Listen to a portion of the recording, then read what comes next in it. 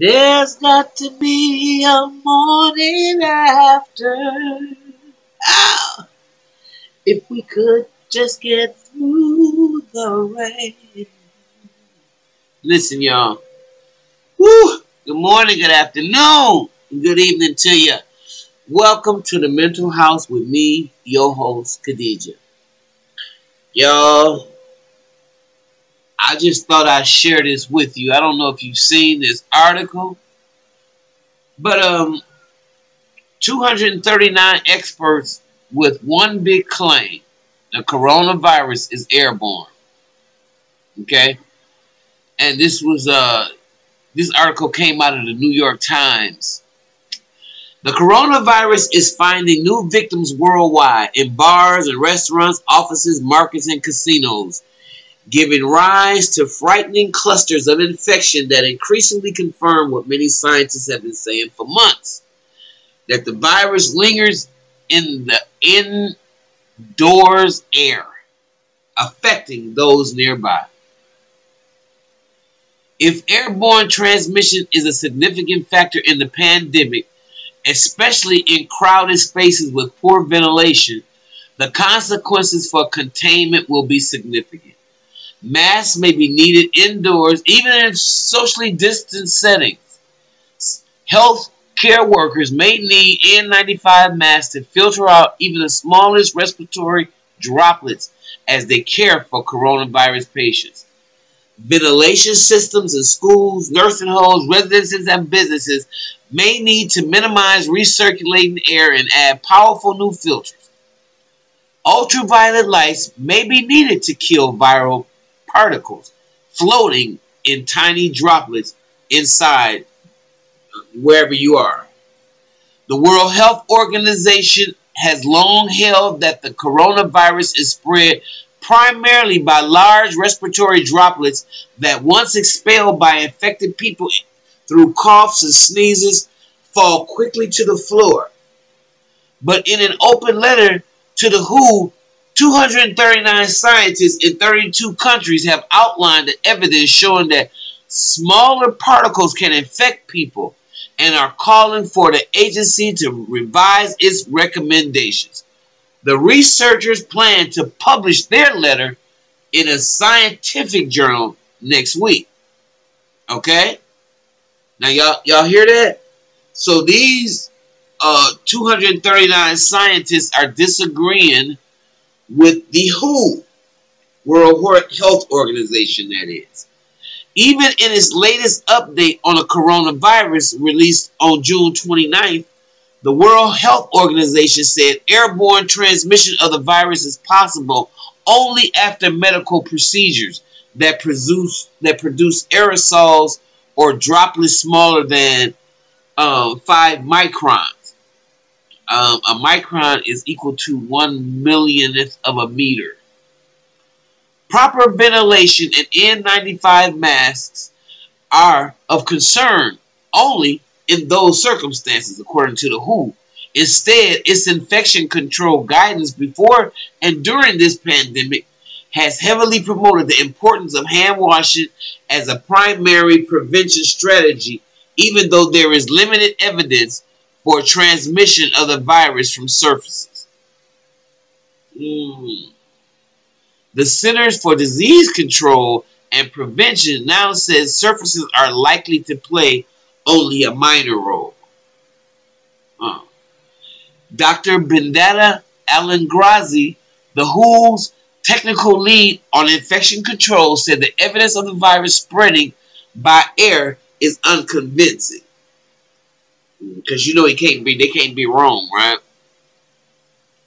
Especially in the last couple months, we have been stating several times that we consider airborne transmission as possible, but certainly not supported by solid or even clear evidence, she said.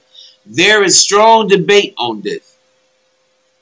Now, but interviews with 20 scientists, including a dozen of WHO consultants and several members of the committee that crafted the guidance, and internal emails paint a picture of an organization that, despite its good intention, is out of step with science. whether carried aloft by large droplets that zoom through the air after a sneeze, or by smaller exhaled droplets that may glide the length of a room. These experts said that the coronavirus is airborne enough through the air and can infect people when it's inhaled. Now, most of these experts sympathize with the WHO's growing portfolio and shrinking budget, and noted the tricky political relationships it has to manage, especially with the United States and China. They praised the WHO staff for holding daily briefings and tirelessly answering questions about the pandemic. But the Infection Prevention and Control Committee in particular, experts said, is bound by the rigid and overly medicalized view of scientific evidence, is slow and risk adverse in updating its guidance, and allows few conservative voices to shout down dissent. They'll die defending their views, said one long-standing WHO consultant who did not wish to be identified because of her continuing work for the organization.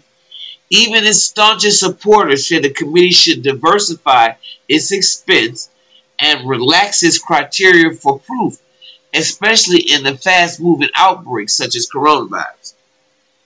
I do get frustrated about the issues of airflow and sizes of particle. Absolutely, said Mary Louise McLaws, a committee member and epidemiologist at the University of New South Wales in Sydney.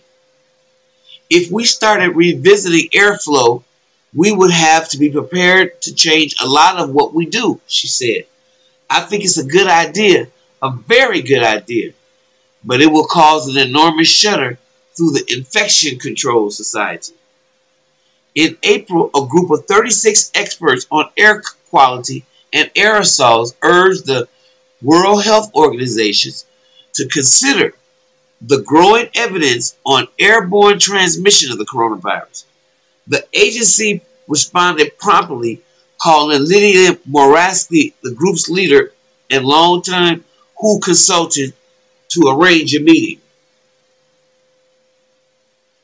But the discussion was dominated by a few experts who are staunch supporters of hand washing and felt that it must be emphasized over aerosols, according to some participants, and the committee's advice, it remained unchanged.